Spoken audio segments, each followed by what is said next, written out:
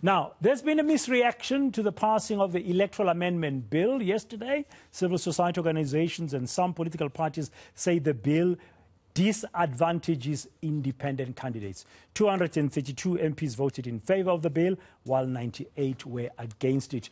Let's get now reaction from political party Build One South Africa with its leader, Mmusi Maimane. Mr. Maimane, good afternoon. Welcome to today. Thank you very much for your time.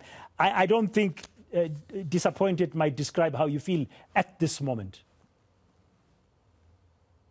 Good afternoon, and good afternoon to fellow South Africans.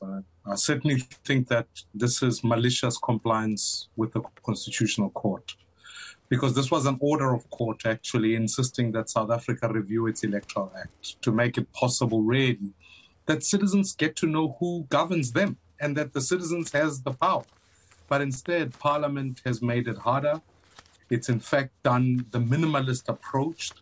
It's even made it impossible for independents to stand. And I think, to me, it's, if you look at the fact that the closing remarks at the Zondo Commission by Judge Zondo said that isn't it time that we look at this issue as a way to solve state capture, is an indicator that we are going to have state capture of a different kind if we continue along the same trajectory.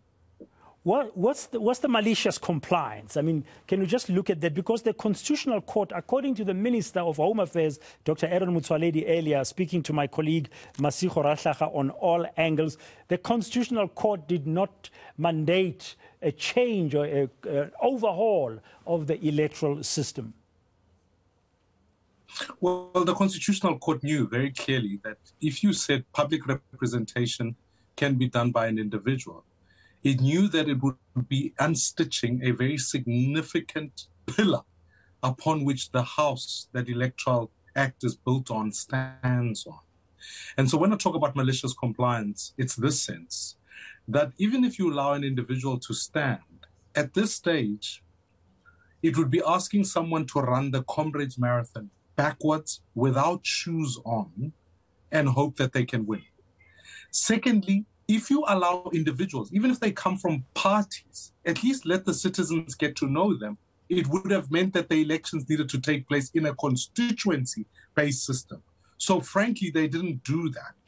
Thirdly, it would have meant that if an individual stands or individual members of even a political party stand, that when you tally the results, you were able to be clear that this is indeed the will of the people. So at this point in time, if, for argument's sake, an individual stands for an election and gets 2 million votes, that does not mean they get the significant proportion. They'll end up with 1 seat.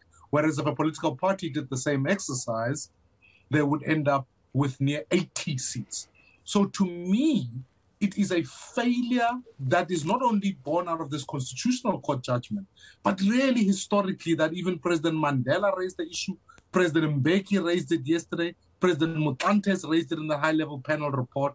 And so, for me, when I say it's malicious compliance, it's when people don't want to do the job of accountability and have the people govern, and make it literally impossible to reform the Electoral Act. It's a bit of an obfuscation for the minister to say, look, we were not asked to do that. You were asked to do something that was important to the Electoral Act. So it looks like there's a missed opportunity in your view there that Parliament has done.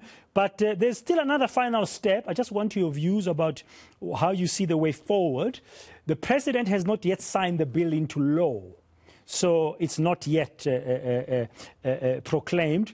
Would you make representations with the presidency to say, do not sign this bill into law, or you're going to go the legal route? Well, I do think as South Africans, we need to find a solution here that is workable. And I would make submission to the president to say that the bill as it's presented at the moment is not going to pass constitutional muster. And if he wants free and fair elections in 2024, we need to come to some consensus. And my proposal still holds. It's why we started Build One South Africa, because we understood that the law wasn't going to change sufficiently. And also we want to change the issues in the country. I think there must be 2 or 3 items that must be held in abeyance for a transitional government in 2024 to be able to manage. And then furthermore, how do we strengthen accountability? Because that's what this battle is about. And then say, what are the things that we can live with for now? Because if you don't do that and you allow just simply a court process to take place, for every passing day, is a day that the IEC itself cannot prepare for an election for 2024, and the voters can't be educated about how they need to vote in 2024, how they can exercise their vote. And so therefore you put the election in 2024 in absolute jeopardy. And I don't think there's a single citizen who would want that, given the state of South Africa at this point. If that consensus is not achieved, do you foresee a delay in the holding of the general elections in 2024? Well, undeniably, because what will then in fact happen is that any outcome of that election could not be deemed free or fair, because if an act is being deemed unconstitutional, you can't use those rules to use in an election, and therefore ultimately any result will be unconstitutional, which would be challenged in court.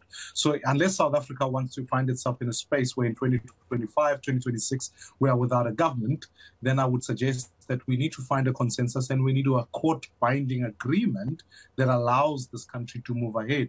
And I think this is a time for leadership. I think Parliament has failed. It's now up to the executive to lead. And if the executive will fail in this regard, I would urge that the only place this matter will end up is in a concord.